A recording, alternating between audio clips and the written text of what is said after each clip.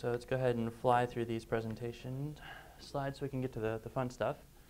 What are WebSockets? You've probably heard of them in some of your HTML5 presentations already, but the big things are highlighted in bold: bidirectional, full duplex communications. So before WebSockets, we had to do something like AJAX polling or Comet or use Adobe sockets from Flash. Those kind of things. If you wanted to get a real-time feed from the server or any kind of bidirectional communications with the server. All of these had problems, latency problems. They had problems with the amount of bandwidth required per client, the number of connections per client, all not really all that great. So they tried to solve that with WebSockets, which gives you pretty much a raw socket that you can fling strings across back and forth from the server to the client and back. So here's the API. You create a new WebSocket, give it the URL, new protocol is WS or WSS, depending on if you want secure. 4 methods for callbacks. On open, it'll let you know when it's ready to go. On close, don't talk to it anymore. On message is when the server has sent you a message. And on error, if something went wrong, it'll let you know. So browser support.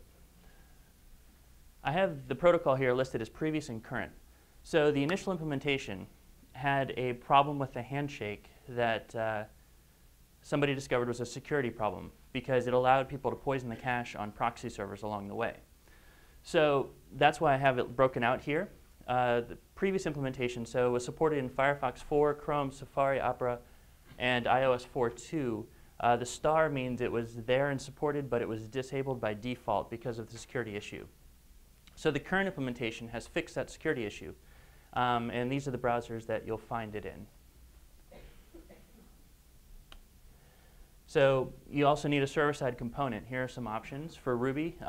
The game that we were playing, the Who Wants to Be a Millionaire game, was written using Skinny in Ruby. The demo I'm about to do is using WebSocket-server for node.js. And let's go ahead and take a look at that. So I just have a simple web page that's going to connect to the server. I've created my WebSocket here, overridden my methods, and put out debug messages whenever an event happens. I'm going to have a little button and an input that you can actually send a message to the server so we can see the two-way communication going on.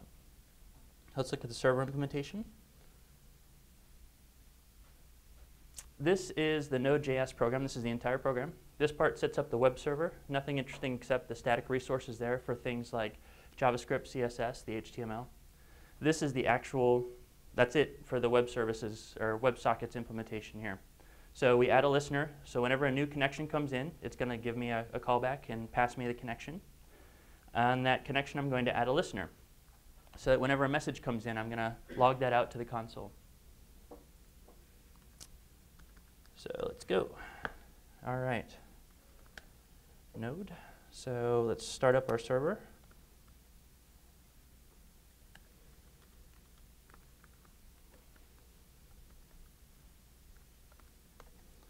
All right, server started. So if I go ahead and connect these guys, so you'll see the 2 callbacks.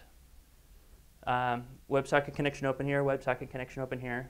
Also over in the window there, we got 2 connections. The numbers are those connection IDs if you cared to track them that way. We can go ahead from the server and broadcast a message to everyone saying, hello, and you see both windows updated at the exact same time. They both got the message push from the server saying hello. We can send a message from the client, send back hi, so you can see message from client there. So we have these persistent connections. We can either send to a single client, to a subset of the clients, or to all the clients in one shot. They can also send messages back right away. One of the things they were addressing here was bandwidth and connections per client. So all of the polling methods required 2 connections per client. This is 1 connection open. The additional benefit is you don't have to deal with HTTP headers on every push of information. So this has a 1 byte padding in front and back of each frame. So you're dealing with 2 bytes of padding per message instead of the full HTTP headers, which is way better as far as bandwidth goes. I think that's about it.